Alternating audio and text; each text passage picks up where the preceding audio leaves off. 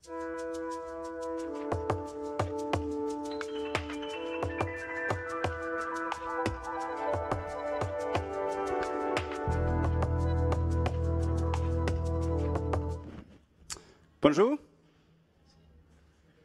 Bonjour. Fantastic. So now you're all focused. Welcome from the Palais de Festival, the main stage here in Cannes. My name is Saluveer. I'm the strategic advisor at Cannes Next. And now I stop speaking. But I have a great pleasure to introduce this panel with Artinii.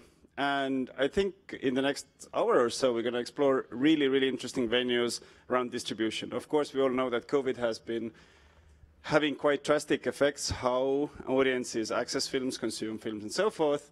And although theatrical has a lot of challenges, I think a lot of exciting opportunities are opening up. And those opportunities are around community screenings, safe distribution, and so forth. And we have quite a long relationship with Artinii here at Cannes Next, so thank you for coming back.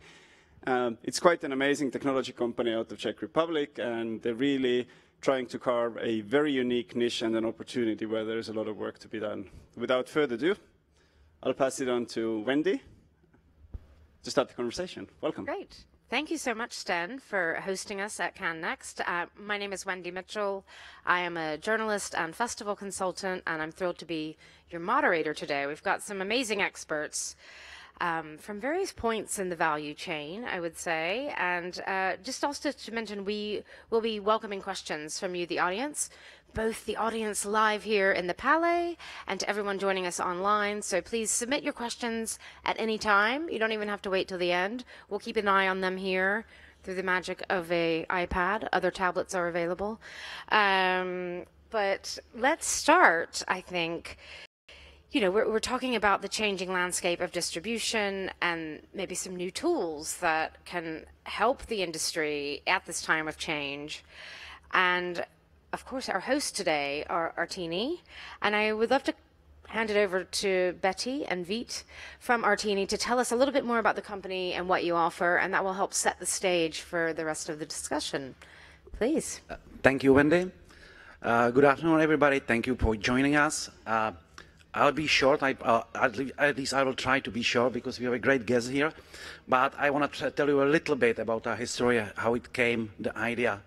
So even it happened almost 15 years ago, when my business partner, Ctiran, who is here with us as well, ran a spiritual cinema film festival. And he found a lot of films, but at the end, he was not able to get licenses. Either didn't find where to get it, or the producers didn't reply. So at the end, he had a problem to find the films. On the other hand, he realized it's so popular that he had to add screenings at 2 o'clock in the morning because it was completely sold out. So after another 8 years, we met, discussed that because he ran it a few times and always happened the same. So we realized there is a strong community of people who would like to see films. They don't know where to find the films, and even if they find them, they won't get the license. So we discussed it, and something like, as I said, 7 years ago, we started to build the first idea of Artinii. 2.5 years ago, we found an investor who helped us to develop everything much faster. And we started with the idea of the community-driven distribution. And then, unfortunately, as we everybody know, last March, the COVID came, just 2 weeks before we want to launch the original idea. So we sat again and opened our notes we made, in fact, here in Cannes, in the last pre-COVID film festival in May 2019.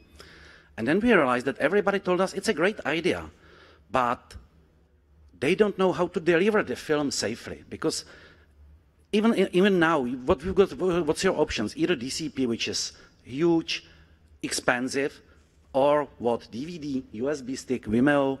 It's not safe at all. So again, we sat again and discussed how to do that different way, because we think that everybody, doesn't matter if you have like multi-million film or a student shorty, you deserve to have your film protected, doesn't matter where you send it.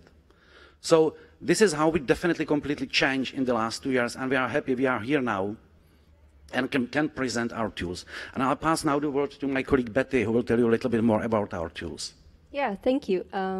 So the Artinii marketplace is actually the original idea that the company was founded on, and the marketplace is very much alive and functional. We sell licenses for non-theatrical public screenings, and from there, our ecosystem of products developed. We added a white label solution, which is a copy of the marketplace, but you can add your branding. You can sell your licenses for your films for non-theatrical screenings, or you can use the TVOD option, which we've now also added. The content delivery is at the center of everything. Everything resolves and rotates around single sends, and that's the same concept for the film festival platform. We offer a true hybrid solution for festivals, so you can host your event in the online space for people at home, and you can host a screening in the brick and mortar location. Everything is handled from one dashboard where you upload your pre-rolls and post-rolls and commercials, Q&As, set the geo-blocking pricing, and off you go. So we offer a complex solution, which is tied together with the Artinii Cinema proprietary player, and we can touch on why it's so important in terms of security again. Thank you. As we mentioned that safety, security, anti-piracy is very important for us. We talk about it almost daily. And this is the core of our system, the technology and the safety. I'll just briefly explain what will happen with your film if you work with us. The most important thing is there is no human touch at all. Once you upload the film to us, it's moved to a non-public server, not accessible from the internet. The film is immediately encrypted and waiting there. When another system will find out there is a request for the film, it's re-encrypted by industry standard DRM. We use PlayReady and Widevine. And the very important is we add forensic watermarks. Not just on the video, as you know, but we also use a very advanced audio watermarks. It's a patented Israeli technology, which is working on a computer white noise level, so you cannot find it, you cannot remove it. In fact, it's a very, very strong one. Then, when the film is ready, it's watermarked, it's encrypted, it's sent to a public server, and our player is notified. So when you have our player installed and it's running in the background, then it finds out your film is ready, and the download will automatically start. And then it's ready for the playing. The film is decrypted on the fly just during the screening. It's never ever available nowhere in the space, on the hard drive or cloud in the decrypted form. So it's always encrypted. So even if someone would steal it, it's not able to read it or do whatever with that. All our entire technologies at the moment US patent pending. I just want to show you something which we are releasing right now in a couple of days. We even developed some small another enhancement which we call Check the License app. With this app, if you're sitting at a screening provided by us, by our Artinii player, in less than a minute you will get an information for which location and for how many people was the film sold. Yeah, so it's like another check for you that like someone will ask you to have a screening for 20 friends, and then you will find out, you know, he's screening that at a football stadium for 500 people. That's another additional step. Yeah, and the player is important because all the films licensed and sold or delivered by Artinii can only be played through the player, as we mentioned. We have a couple of versions. All the brick and mortar screenings should happen through the downloaded version of the player, which is available both for Windows and Apple. We have a version for the people at home, which is browser-based, but they still can use the downloaded version if they choose to. The biggest advantage is that the screening is not reliant on internet, which is fantastic for screenings in remote locations or in areas where internet coverage is perhaps not so great. And we're working on and we're going to release it soon actually, apps for mobile phones for Android and for iOS and for smart TVs where you can use the player as well. And once the film starts playing, our server is notified after 60% have been screened, and all the information about the screening is stored in blockchain. So in terms, if there is a dispute, hopefully there is none, we can access the information and provide secure data for the user on the other end. Great, thank you. I think that really helps us understand a little bit, but I'd like to even go a little bit deeper, and it always helps me when we're talking about technology to see it in use or to hear how real life people and real life industry is using your solutions already. So I know you've worked with a brand called Kofokino.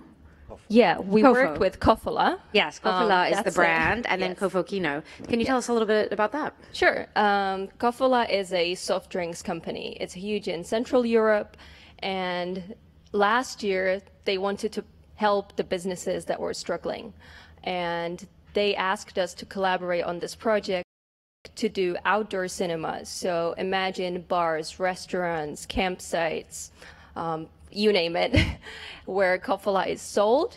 And it was a nice experience for the people who enjoyed the drink. Together, it was allowed. All the restrictions were eased in the Czech Republic. Nothing illegal in these pictures. Nothing illegal is happening in the images. Or film piracy, of course. So no, fantastic. Yeah, that's great. So Kofola actually became the largest cinema chain at one point because we hosted more than 200 screenings. And this year we expect over 600 even. Yeah, they're going to increase it. 600. Yeah, the collaboration is continuing this year. Screenings are happening even this weekend, and it continues. And we play the part of content delivery. So that's the very basic tool.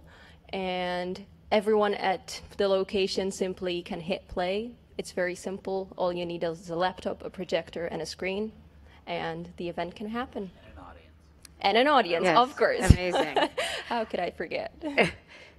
And all of this is based on the basic technology which we called Artinii content delivery. It's something which we call delivery as a service. So that's something you can get easily.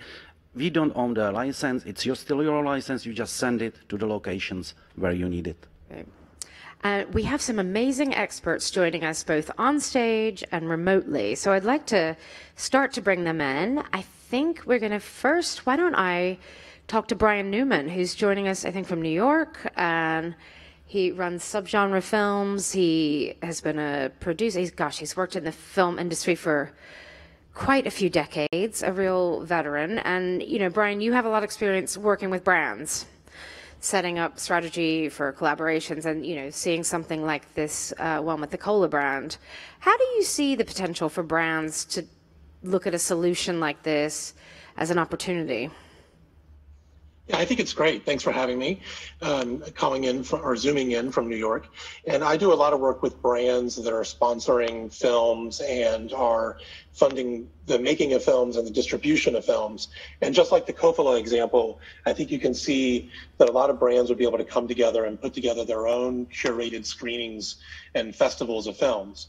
So, for example, I do a lot of work with Patagonia, the outdoor brand, and there's a lot of people who make films about skiing and hiking and mountain climbing and things like that, and they're called mountain film festivals, and they can now partner with their stores around the world or their customers around the world and set up outdoor screenings and have a festival of films for their fans. Or you could imagine someone like Nike sponsoring a tour of sports films and getting people, you know, whether it's in a outdoor screening like Kofola did or in a stadium. It could really be anywhere. And the way the technology's been built, it could also be viewed online. So if someone's at home, they could use the same technology to participate in the festival, even if they weren't there in person. And what's great about it is the way the technology works, you know, it could be sent to a bar or a restaurant, and it's easy. And that's one of the biggest things is the brand can now trust that their customers who are setting it up can do so with an ease of mind, that they're not having to get a DCP and figure out how that works. They can just put it on their computer, plug it in, and it works. Great. And have you actually experienced the technology yourself? It sounds like you're familiar with it. Yes. Yeah, I've experienced the technology in tests, but what I really like about it is we did a tour Patagonia prior to this technology existing, and we showed films in over 600 cities around the world, everywhere from Europe, China, South Korea, Brazil, and it was a nightmare to organize because it was a technological hurdle for everyone to set up these screenings. And if we had had this technology, it would have been simple. And so that's the thing I'm looking forward to, is now being able to set up cinemas anywhere in the world, really with just a laptop and plugging it into a projector, which is great. Wonderful. Thanks, Brian. We have live in the room Ted Hope, one of the great veterans of independent film, and also quite a visionary, always looking ahead, always looking to the future. And Ted, I know you can do, you know, a whole day of a masterclass on the future of distribution, but how are you thinking about this changing world? You know, how rights holders' needs might be changing. Can you just give us a little thoughts on the state of the play right now? Sure. Thank you, Wendy. It's great to be here with everybody. I kind of feel like you've all heard, I imagine if you're rock and roll fans, you've heard legends of, like, there was a band called the Velvet Underground, and 17 people went to see the first show. And the remarkable thing was they all started rock bands. Same thing with the Sex Pistols, right? This is that moment. Right now, you're watching the Velvet Underground or the Sex Pistols on stage, and you're going to go and seize the technology to start your own rock band. We'll see, right? Like, I see it a little bit like this. Like, I've been super fortunate in my career. I've been able to be involved with about 125 films, and I think a lot of it comes down to one question, which is, why do we keep settling for just what is? Why do we accept this world as it is? We have a film ecosystem that works. Why bother try to make it better? Why bother? Because I see plenty of good movies that never get made into great. I see many great movies that never get seen and never reach their audiences. You know what you have in your catalog. You know what you've made. You know how it affects people and audiences when they get the opportunity. And let's be super real. It doesn't work right now. It hasn't ever worked. I've been able to have a great career because I keep saying, why does this not work better? And I've been super fortunate along my career to a few times see some things that can improve it. Because I had done that, I had the opportunity to spend the last 6 years working with this guy named Jeff Bezos. You might have heard of him. He's had a couple good ideas in his life. And one time I asked him, I said, like, Jeff, that question, why aren't things better in everywhere? And he said a really simple answer that is actually being answered on the stage, like right now, which was, in any industrialized ecosystem, there are a host of operational improvements that will make things a hell of a lot better. But nobody goes and addresses them because they think good is good enough. They don't deploy the capital to make the improvement because they're betting on a gold rush instead of a consistent, sustainable return. Whether you're a rights holder or an artist, an entrepreneur, and you want to use this incredible thing called film to bring people together and hopefully change their lives and maybe generate some money, you know, you have to start to say, how do we make it better? What are those operational improvements? And that's what I try to, you know, in Amazon fashion, they say, develop pattern recognition for. I try to keep my eyes open for what are those little steps that can make things a lot better.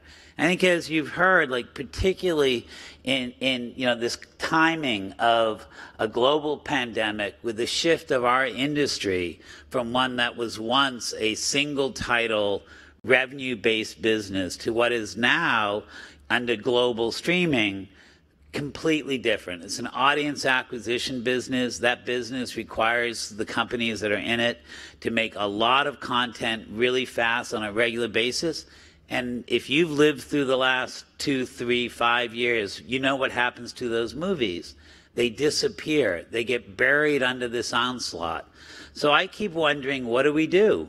What do we do to make sure that we bring the people who love movies around these films that have already been made and their value and utility have not been extracted? And I look for things. So I have to give Karol, credit with credit is due. Like he and Brian, both are friends in the States that I talk to about these advances in a regular business, and he was like, "Man, have you heard of Artinii?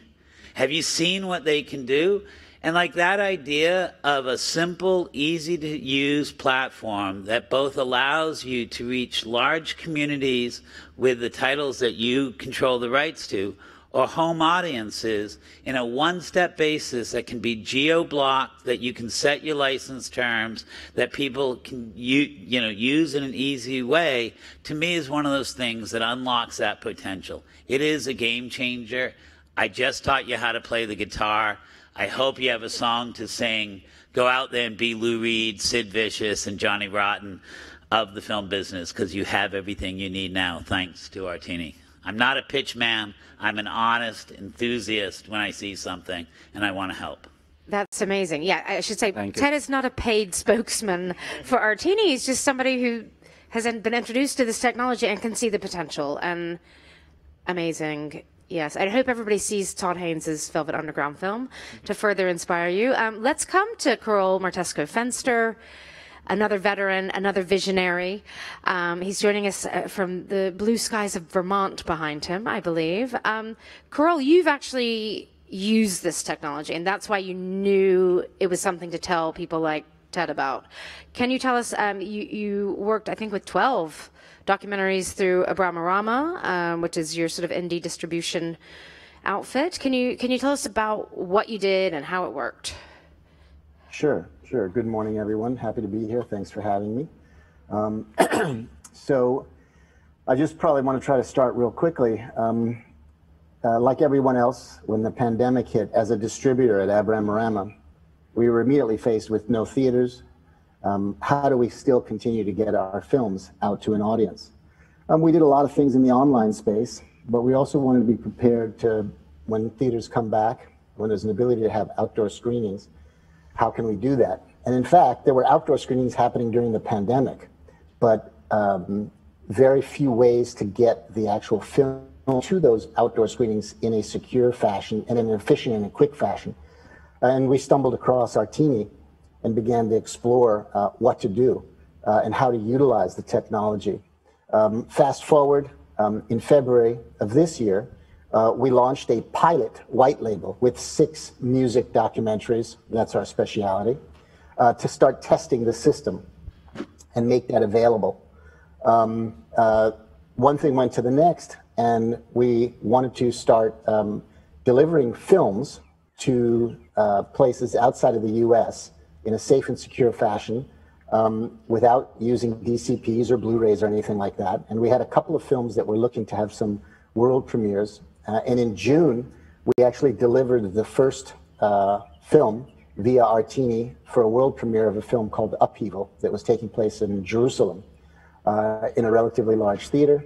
And that went completely seamlessly. And the amazing thing for us is that we have our staff is able to upload the file to Artinii from a desktop, add the subtitles, do everything that's necessary, and authorize the views for the end user. The end user downloads the Artinii Cinema Player, which is really easy, very simple, and with their computer connected to their projector, to the screen, boom, they show the film. That was the first instant that we used it. We then had another world premiere at the Muhammad Ali Center for our film City of Ali.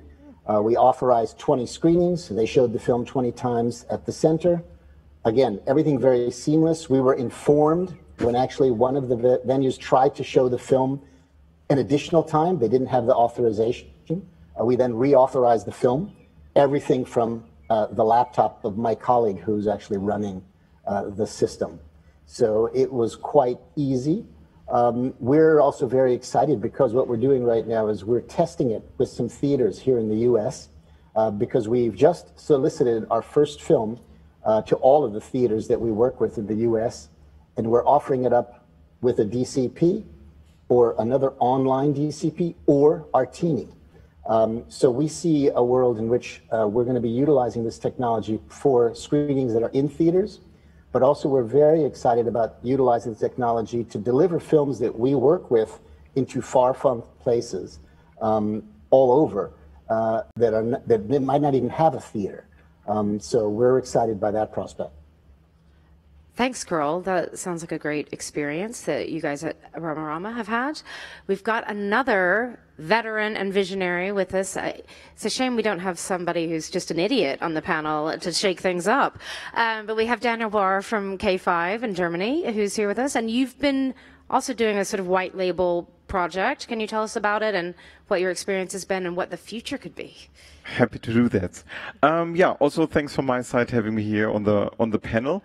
Yeah, we are K5, so we are K5 International. We are a sales company and production company with K5 Film. And for us, I would say, as over the years, I would say we've been also very fortunate to work with really lots of great directors over the years, with Tom McCarthy, where we had The Visitor, or also we did with Amazon together with Ted Patterson, where we were here 5 years ago with Jim Jarmusch's movie here at the Cannes competition. So over the years, we built really a great library of films, and we as producers, but also as a sales agents, we obviously look at ways, okay, how can we bring really the films to the people? And obviously, yeah, one way is the subscription model, the other way is you just go via the aggregator. But then still, so over the last years, like when we looked at our catalog, it's always, I call it like these white places in the world map where you always know, okay, in some territories you just don't find the TV station that takes the film out, or maybe even sometimes also iTunes or they also don't take the film for certain territories. So for us, we said it would be really terrible just to leave this to piracy, and we want to find a way how we as rights holder, as producers, stage agents, how can we get the film to the audience? And then also Karol, I know from a movie with we saw some time ago called Sing Your Song from Harry Belafonte, and then he told me about Artinii and also said like, oh great, this is really exactly what we're looking for. So we got in touch with the guys, and so they explained everything, and then I said this is really like one of the missing puzzle pieces that we need out there, so that we as rights holders can really get directly in touch with the audience, because the bigger companies are not interested in that, because that's really an area, like Ted really explained very wonderfully, enough money. But for us, I would say it's very important to be seen and that the films are out there. And yeah, and so we started the process with the white label solution that they have, and I would say within 1 week we had our already large part of our catalog out there, which was really cool. So so therefore we are starting now to use that system. So we are unlocking certain territories, but the future idea is really so that we will be able then on a non-exclusive basis to sell the film directly to the audiences, and also use the film festival version. But we are really more focused on the TV for the start. Great. And Ted, do you want to come back? I just wanted to touch on a point there, you know, that in this changing ecosystem, the one that is now dominated by global streaming, there's something that they really can't do and that they won't ever do, I believe, based on my experience, which is actually focus on curating, on focusing on matching the audience with the titles that they will like best, and to carry, you know, within that package of film, a message of some sort. That's what I think of curating. It's not just like this title for you. It also carries with it a context with it. And I think that anyone who specializes in curating, and that's distributors, that's producers, that's sales agents, in this shifting world, can no longer afford to not build a direct relationship with customers, with audiences across the world, whether you're based in a small territory or else elsewhere, this is the moment where you also get the opportunity to use rock and roll as an example again, to have your record label actually mean something, you know, like whether that was A&M Records or Blue Note Records or Sub Pop Records or any RCA, you know, anything that people understand that within this genre there is a focus, that becomes a necessity for curators.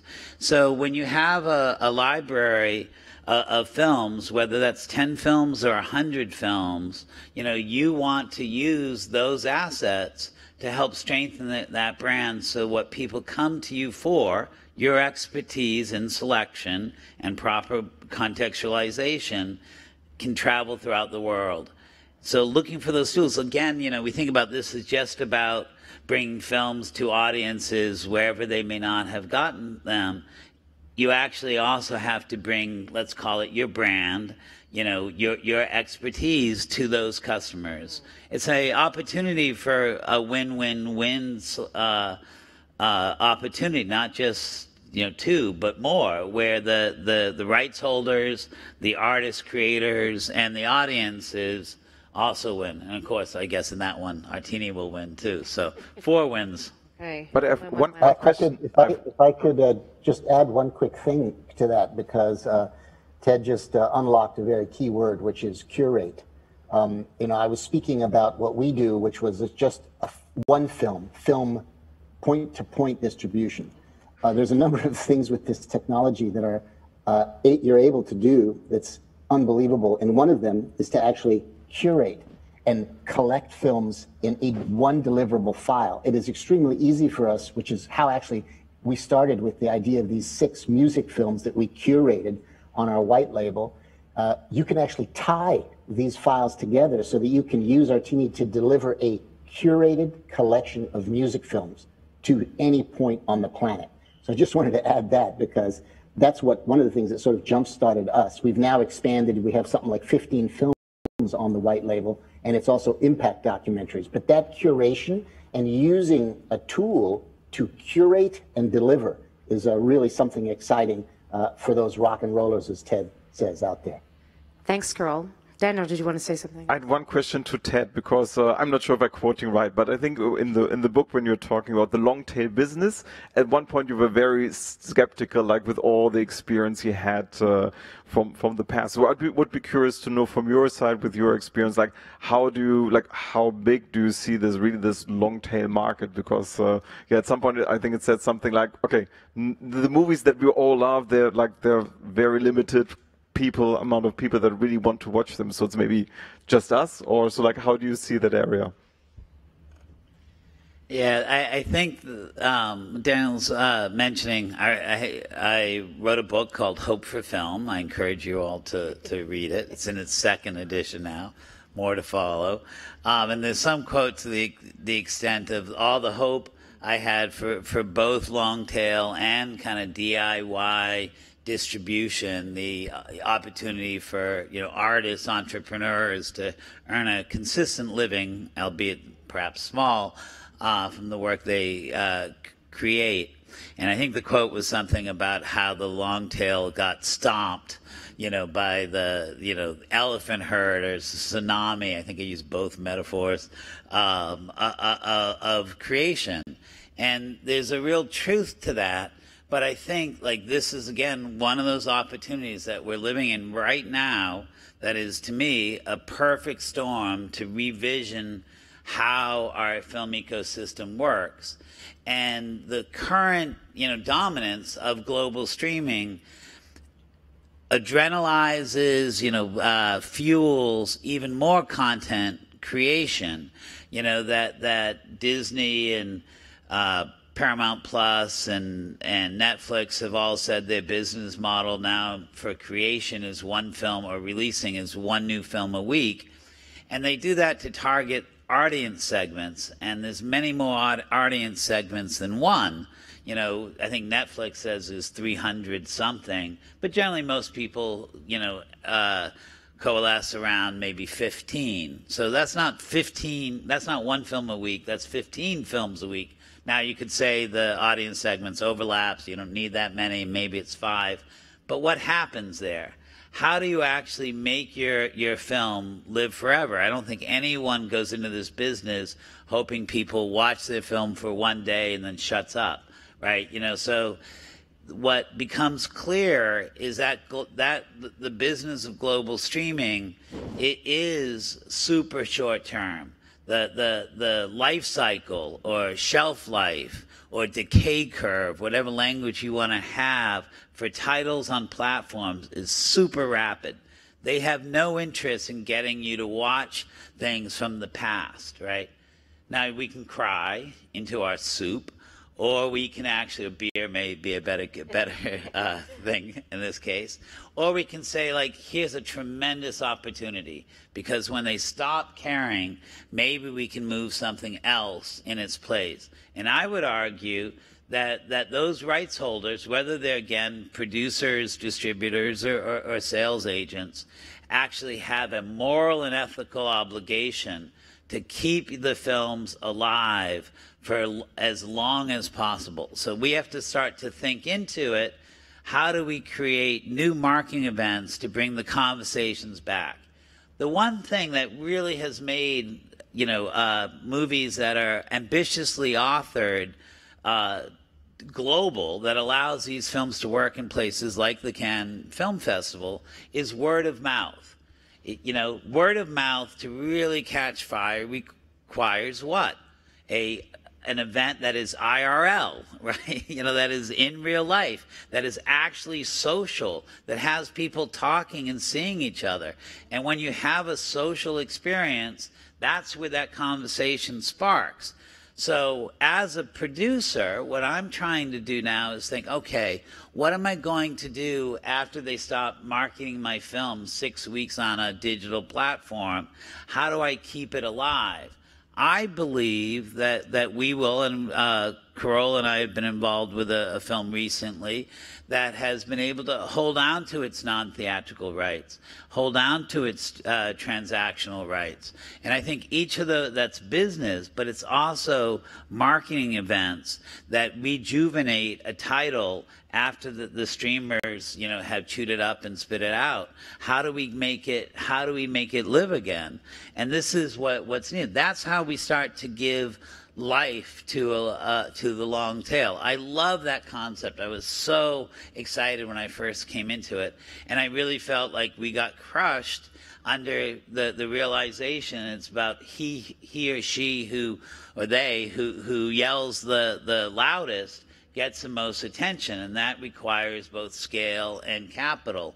But I think as this world starts to pivot and actually mature, it starts to come back in the hands of the fans, the organizations that have a stake in these types of titles, whether it's, as Brian mentioned, outdoor sports or spiritual organizations or any of these human rights sorts of things. Bringing people together is so powerful, and you need a way to do it.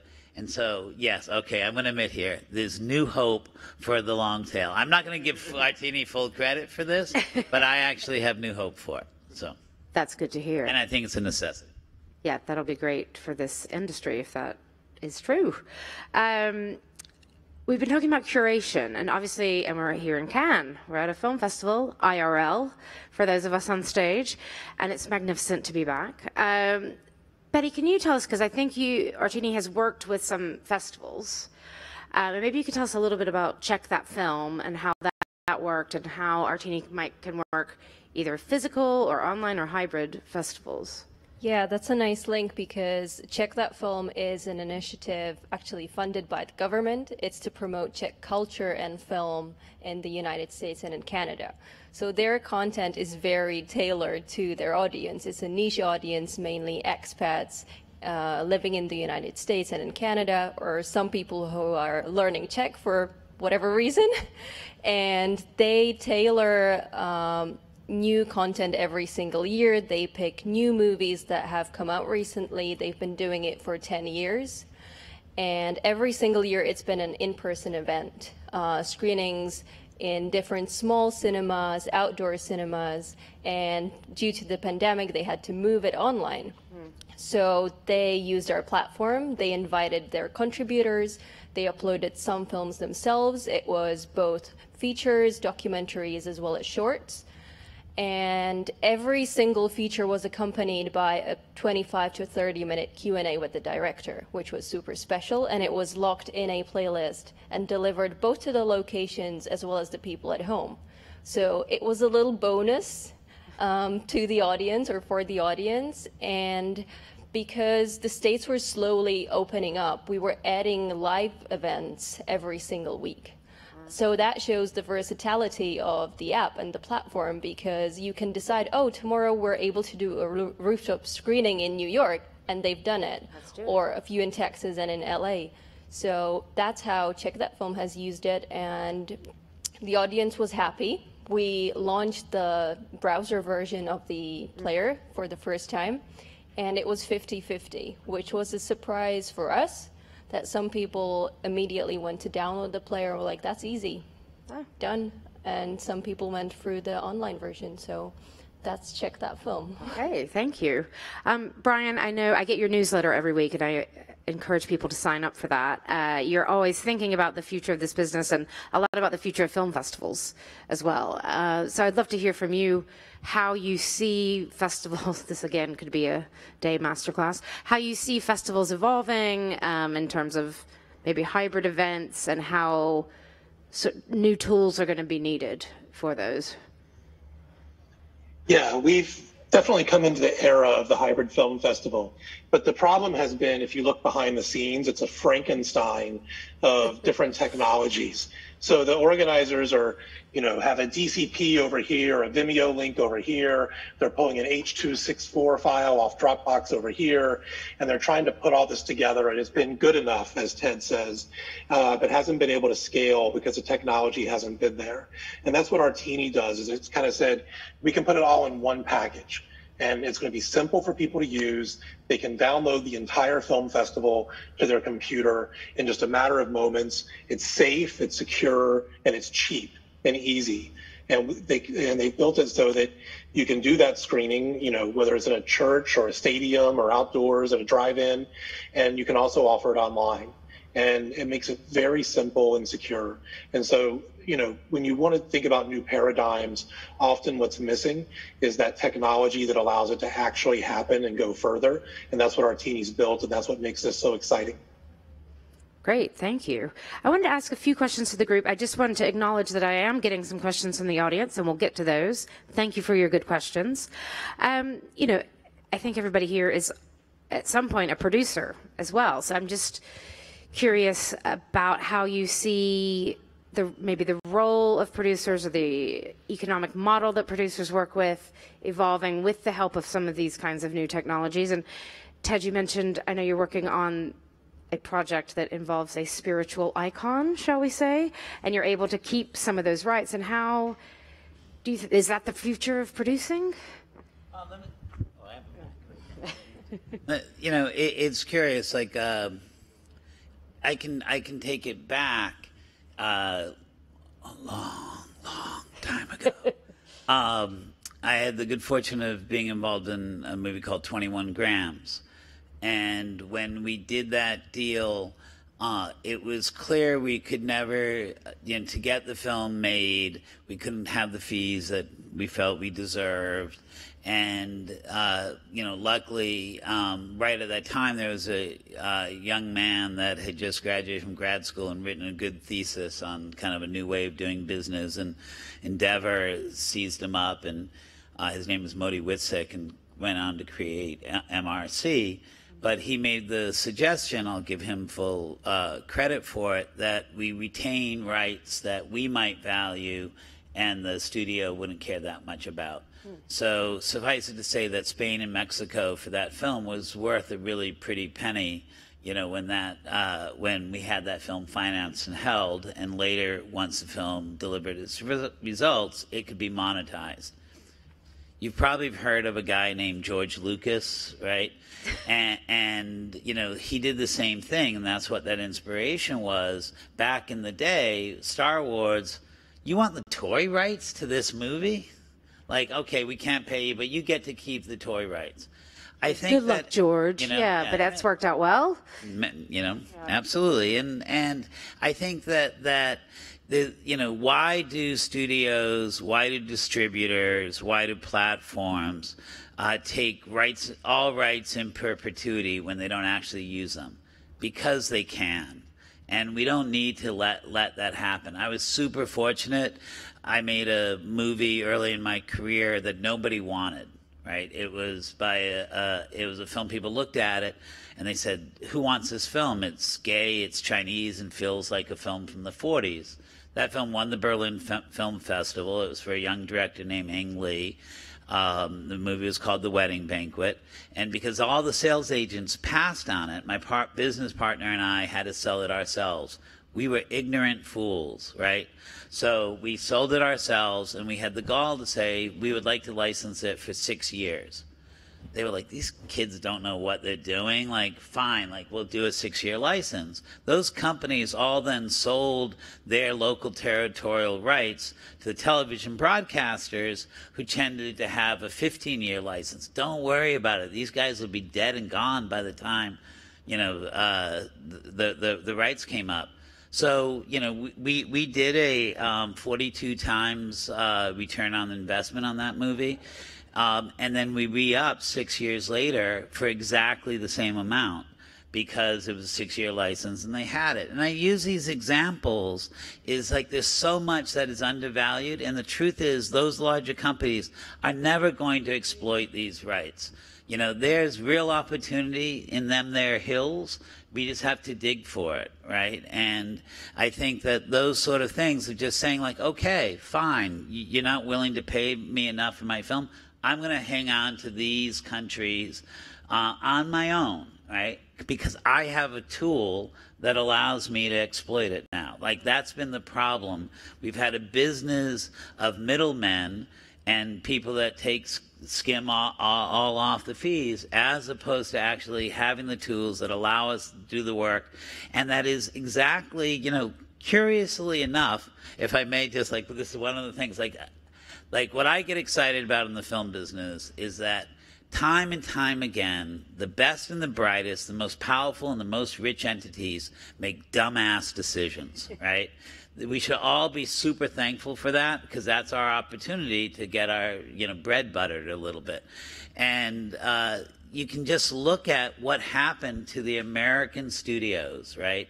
They had the arrogance and the gall to think they had everything they needed to stay the most powerful entities. Because in America, you can't sign the creators of the IP or the talent behind the camera to long-term contracts anymore, you know, after the you know, antitrust laws. And as a result, the studios always felt we need two things, basically, to stay the most powerful in control of the medium.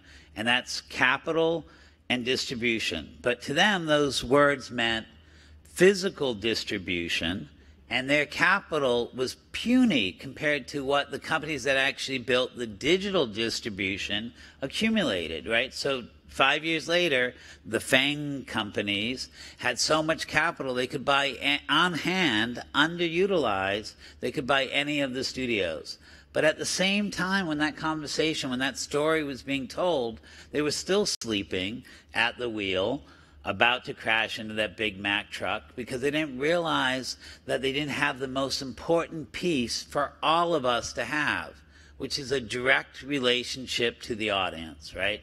So once the digital companies had that, and they found out they had another power of data mining to actually understand all of your behaviors, good or bad. We can talk about that later. I know Brian has some opinions. But like they had another revenue source as a result. Once again, Artinii and other tools like that give you the opportunity to develop a direct relationship with the audience, and that's transformative. That's amazing. I could listen to this all day. Karol, with your producer's hat on, we talked more about your distribution role, but you're also a producer. You know, how are you seeing a tool like this, to help you exploit your own IP, just sort of create a better ecosystem for producers? I'm just still thinking about what Ted said because my mind's racing here about some other applications. I think it comes down to, as a producer, to understand the IP. You know, when you're working with storytellers, as producers, we're trying to create stories, and we want to obviously find the audience. And we just have to be mindful that the IP, which is that ultimate, the end product, if you will, is eminently parsable. And you have to understand that you need to utilize every aspect of that IP. And you can use tools like Artinii. There are other tools also that expedite this, but just that you are more in control of your own destiny. And as a producer, I think it's our obligation to work with the storytellers to actually help them not only protect what they're doing, but most importantly, they're telling stories to be heard and finding a way to get them out. So, I mean, we probably would need a whole nother panel here about that, clearly. At the bottom of it all is that Ted also said something very astute, which is that these companies, that the little livers of space that are given us as producers to innovate, we have to jump into. And these mega companies that are out there that are changing things on their own, there's always opportunity for innovation and you know, change making. So as a producer, that's what we really have to sort of focus on. But I just can't even go on. If we had digress, we'd be here forever. Great. We do have permission to go a few minutes late, so not hours late, Karol. But so thank you to the Marché for that, because I'd love to get to some of these audience questions, because I think there were things that Vít and Betty were wanting to talk about anyway. So from Wendy Bernfeld, hi Wendy, who runs Right Stuff in Amsterdam and knows so much about this VOD world. She's wondering about sort of the business model behind this and what it would look like to a customer. Is there a setup fee? Is it subscription fees? Is it royalties based? Can you explain that? Yeah, in fact, it's very simple. Yeah, there is no setup fee for like uploading, you know, or storage. There is a setup fee only for the white label, which is at the moment $1,000 just for the white label.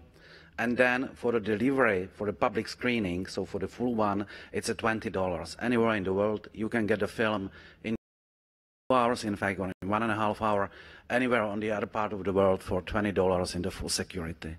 The TVOD depends on the volume, but we're talking somewhere between $1.5 to $2 with all the security again. Okay, thank you. So, and well, that's let me just add something there, because in actual use, when we delivered City of Ali, the film about Muhammad Ali, to the Muhammad Ali Center, we delivered it one time, but it was 20 authorizations because we gave them some tests booked. From our point of view as a distributor, that was a $20 delivery fee. The Muhammad Ali Center just had to download the Artinii Cinema player, and they were dealing with the you know, the box office on their end, which of course as a distributor we got a portion of. But that is $20 for multiple you know, screenings of that film. And anybody who has ever sent a film someplace knows that there's a per DCP delivery cost. That's significantly more. Yes. Eileen Sampson is asking, does Artinii provide a free consultation to sort of talk you through how you might use this? It sounds like she might be maybe a producer, how a film can be monetized through working with you. Can somebody talk you through it? Yeah, absolutely. First of all, we have our email, which is artinii@artinii.com. It's 2 I's at the end. Be okay, careful. we'll flash that up on the screen at the end. So, and we have a great team in Prague.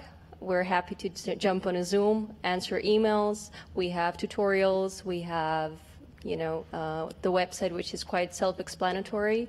And we're always interested in sitting down with the people, because then you can find the best solution for them. And oftentimes you offer something and then you realize that you can use more of our products than you initially thought. So I would definitely encourage anyone who's interested to drop us an email, and we'll be happy to talk. Great. Daniel, can you tell us about... sorry, Karol, go ahead. I have to add one more thing, because of the, I think it's now 14 films that we have up on our white label, and we're going to be you know, putting up some more. We just put up the Amir Bar-Lev epic film, about the Grateful Dead. And as a distributor, we also set the pricing for the end user in terms of how many people do they want to have at the screening, how many times do they want to screen, and it's all right up there on the white label in terms of the pricing. So I just wanted to add that. It's super simple. And I will just add, it's even simpler because we take care of the VAT in different countries. We have a payment gateway, so you don't have to worry. We take care of everything of that. Great. And Daniel, you've been setting up this white label. I mean, how much do you sort of do on your own? How much do you feel like you need to talk to the team while you're setting that up? And have they been there, I hope, to answer your questions? Yeah, no, I would say the setup process was, I think from our side, I would say we had work to do but that had nothing to do with Artinii, but we really, because of this opportunity, we really looked at our library and then said, okay, now that we have this great opportunity, we really wanted to get the best quality out there. So what we did on our side, we really overhauled. We took this really now as a great reason for really overhauling our library. So we really looked at, okay, getting the best master out. I think it's very important that you have, I would say, in our philosophy, it's really that we try to have as many subtitles and dubs also as possible out there so that the people can watch it everywhere. So we really had to do one share on our side to do that, but that I would say is something we had to do. But I would say from the moment we had then everything ready for delivery, really this was, we did this really in a couple of days, and they were really super responsive. So when we had some questions or some things that needed to be changed, they were really always all the time there. So that was really super fast.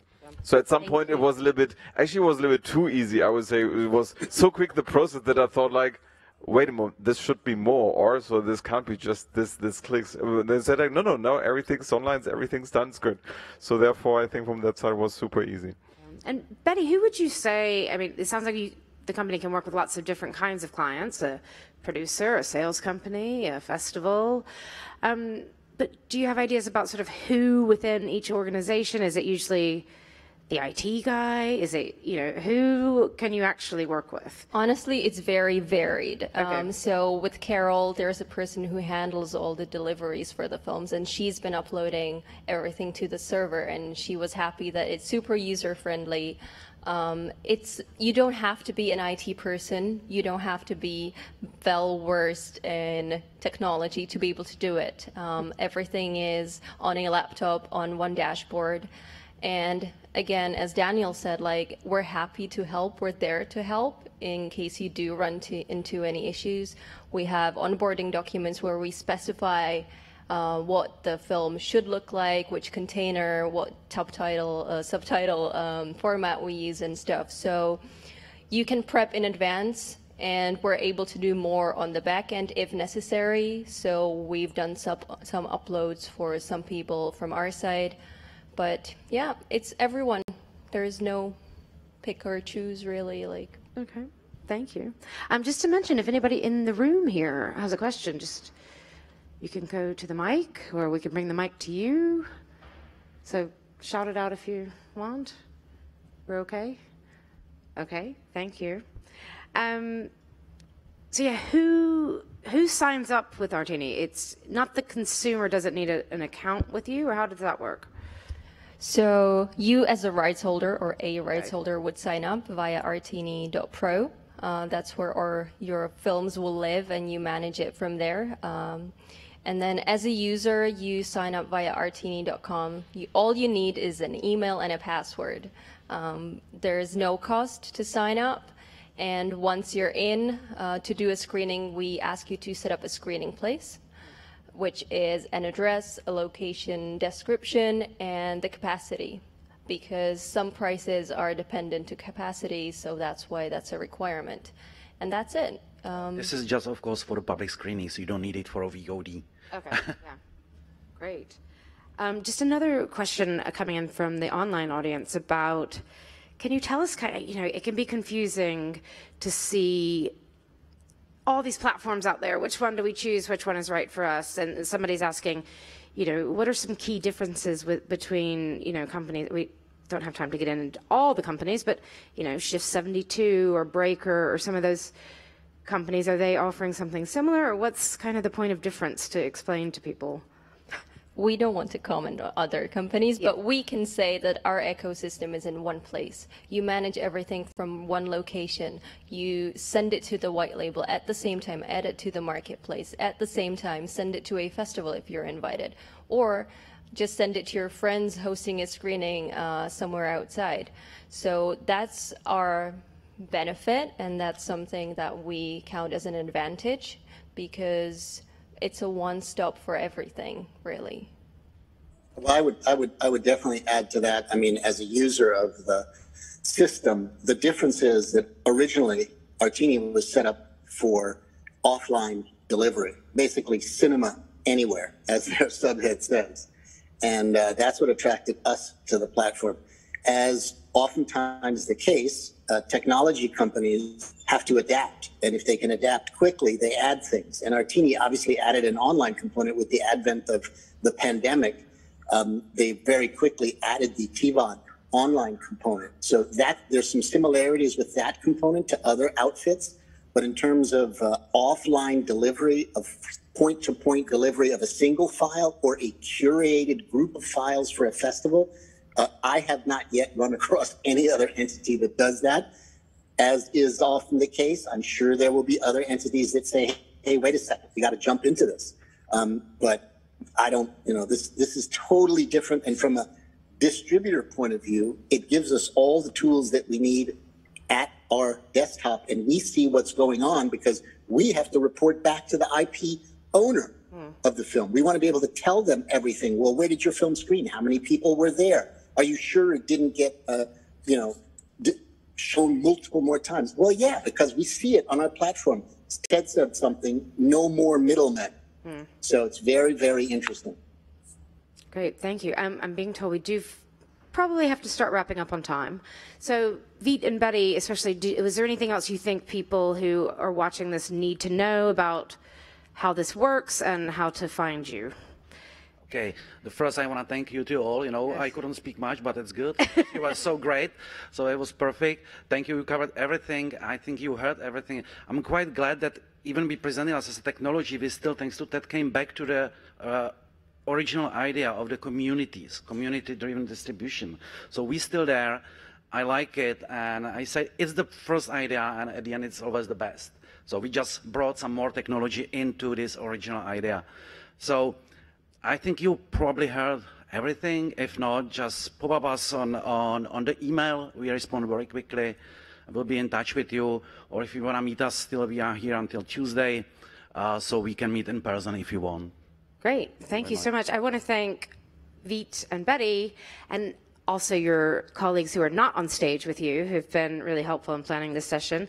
Thanks. Amazing to hear from Ted and Daniel and Karol and Brian. Thanks to the Marché and Cannes Next, Sten, Guillaume, Jerome, Alexandra, all the team. Thank you. And thank you so much for the audience who's actually joined us in the room. It's exciting to be in front of real people. And thanks you again to, we know you have limitless options of things to tune into online. So thank you to everybody who's tuned in online. Ted. I of course have a closing remark. We need a closing remark from Ted Hope, don't we? What else is new? What else is new? Very good. Please. It's curious. Like I would say, and Brian and Karol both know this, a dyed-in-the-wool New Yorker. I made my life committed. I was never going to leave New York. Brian and I had an ill-fated venture together building an app. Brilliant idea. It didn't work, but it taught me a little bit about the tech world and the VC world. And I started to notice something, that there were qualities that you've heard that I wanted to bring into my professional practice and creative practice, of being nimble and flexible, right? Of not accepting the way things are as good enough. And it led me to move first to San Francisco and then to Los Angeles.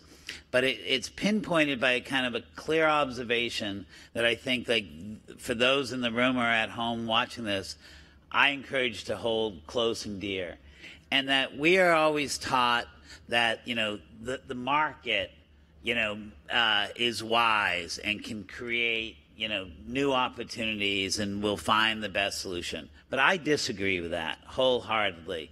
I found that in my industry, the one that brings us all here together, art, the artists, the audiences, and art itself evolve much faster than the business or the marketplace.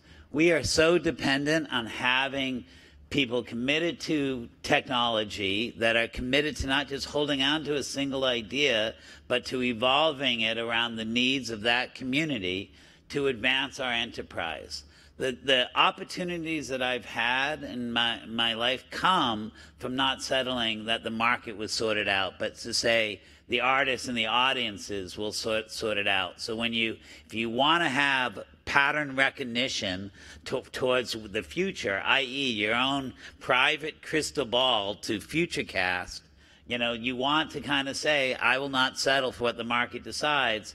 I will look for what the artists and the art and the technologists will bring us. Like, there's a better future, and it's in our grasp. Wonderful. Everybody go out and start your own band, metaphorically. Rock and roll. Rock and roll. Thank you to everybody, and thanks for tuning in. Thank you. Bye. Thank you.